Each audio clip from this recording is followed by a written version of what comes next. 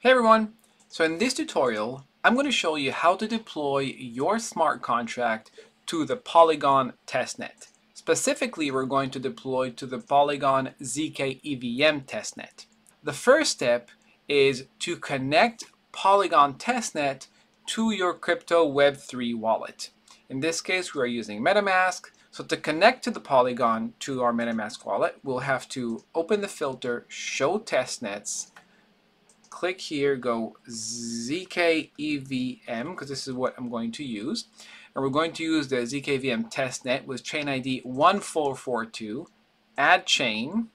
I'm going to add it to our wallet, approve, switch to this network, and now you can see that my wallet is in the Polygon zkEVM testnet network.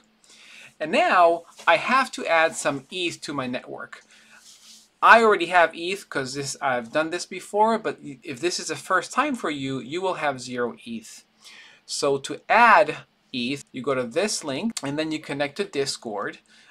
This is in order to prevent some spam. Polygon requires you to connect to Discord. Authorize. Great.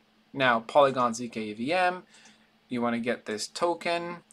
And we're going to put our address in there. This is my wallet address right here. Submit. I'm going to get 0.02. So in this case, I have enough tokens. It's telling me I don't need any more than that. So that's fine. But you would get more tokens if you have 0.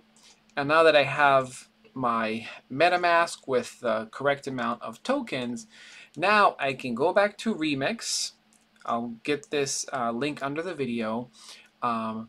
You'll have this contract if you want under the video as well, so you can test this out or build your own smart contract.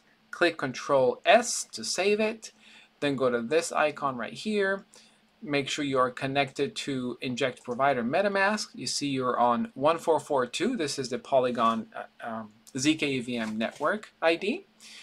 And now we are going to deploy the sentence, my Polygon sentence. Deploy. You see it's pending. We're going to confirm.